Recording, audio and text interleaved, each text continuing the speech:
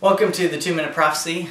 Today we're going to talk about Shem, Ham, and Japheth, and they are the sons of Noah that survived the flood.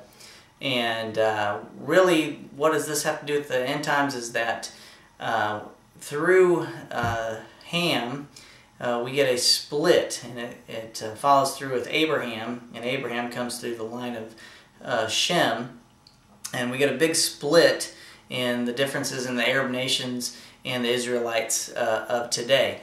So I want to talk a little bit about Shem, Ham, and Japheth, and then we'll, in the next few days, next week, we'll get into Abraham and Isaac and Ishmael. So through Shem, we get a split. Abraham had Ishmael, Genesis 16:15.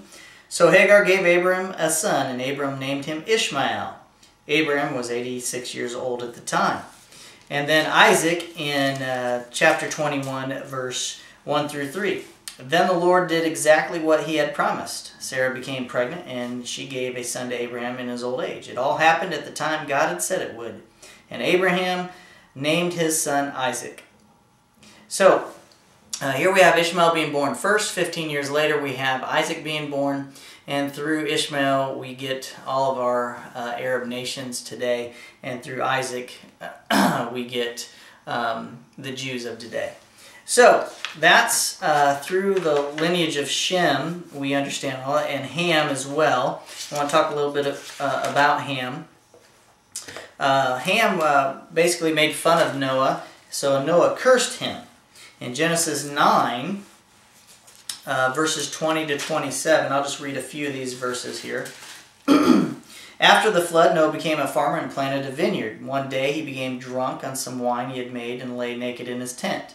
Ham, the father of Canaan, saw that his father was naked and went outside and told his brothers. Shem and Japheth took a robe, held it over their shoulders, walked backward into the tent, and covered their father's naked body.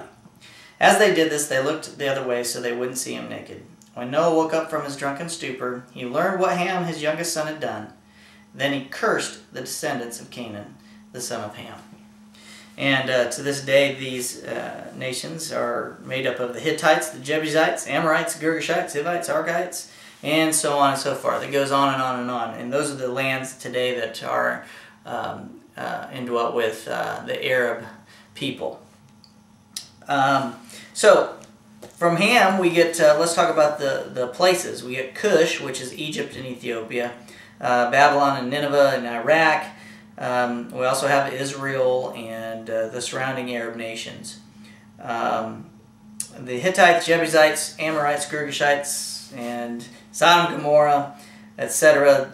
We get that in Genesis, in Joshua and Deuteronomy, chapters 10, 24, and 7, respectively. Philistines come from that, from the lineage of Mizraim, which comes out of the lineage we were talking about. And these are the people that hate Israel. They were cursed, and the descendants are cursed, and what we have today is an issue. And that's not the only reason. The big reason comes from Abraham having Ishmael and Isaac and the split there. So, we also have Japheth and Japheth. It's important to mention that from Shem, Ham, and Japheth, the three sons of Noah. From Japheth we get Gomer, Magog. Really we're talking about Russia, Togarmah, Tarshish. We're talking about Turkey, Tubal. Really we're talking about Greece, and Meshech is also in Greece. So those are the northern countries. And you can read about all that stuff in Ezekiel 38.